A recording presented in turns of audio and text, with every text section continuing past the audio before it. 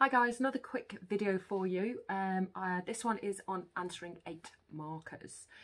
So I'm just going to run through, I've come up with kind of a structure that should help you, especially if you're struggling with what to write. So 8 markers are going to basically say assess or evaluate.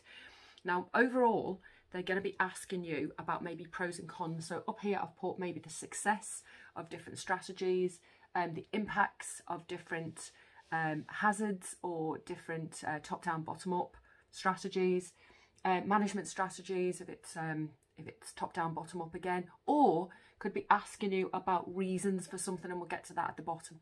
So first of all, you do need to have a very quick introduction, and that will just be to say generally what you're going to talk about. So maybe define a key term and generally tell the examiner what you're going to talk about. Then you need 3 main paragraphs. First paragraph 1 is going to be 2 points that are going to be for the question. So assess the success of top-down strategies in an emerging country. Could be the dam that you're doing, the Sardar Sarovar Dam. So 2 fours, so PEE, follow that structure: point, explanation, evidence. And make sure that you develop your points. So in business studies, they use this thing called BLT, which is because this leads to, therefore. You can use any other connectors that you like, but it just does make sure that you develop that point. So make sure you haven't just said, you know, it brings economic development to the country, or it's good for electricity if it's the Sardar Sarovar Dam.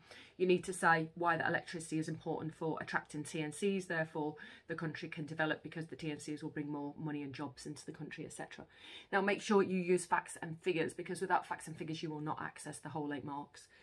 So that's your first main paragraph. Your paragraph 2 is your cons, or the points against. So again, the points, maybe 2 points against the Sardar Sarovar Dam, why it's bad, it, you know, destroys the environment, etc., or it's not very good for developing the economies of rural areas, for example. Again, make sure you use PEE structure: point, explain, evidence, or point, evidence, explain. And make sure you develop your points using maybe BLT or some other connectors.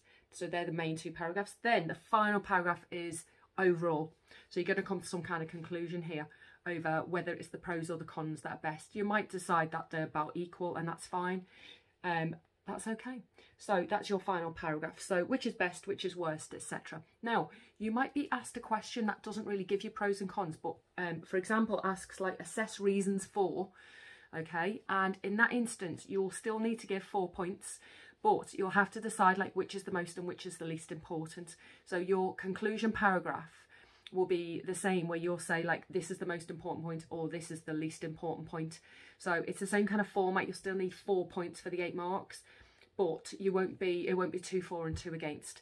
Overall it will be, because it will be evaluate or assess the success of something, but it could be what evaluate the factors that are involved in something. So you need to make sure that whatever it is, you use 4 points, that you develop your points, okay, because this leads to, therefore, as a consequence of this, some kind of connectives, and make sure that you use facts and figures.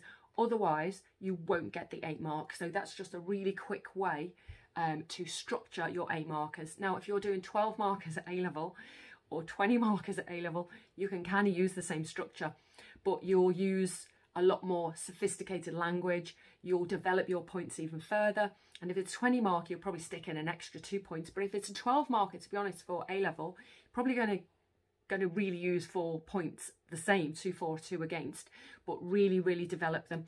And if you're thinking that you haven't developed 1 or 2 that well, we'll stick another 1 in. So this format can be used for an 8 marker, 12 marker, 20 marker at GCSE and A level. So good luck guys, see you later.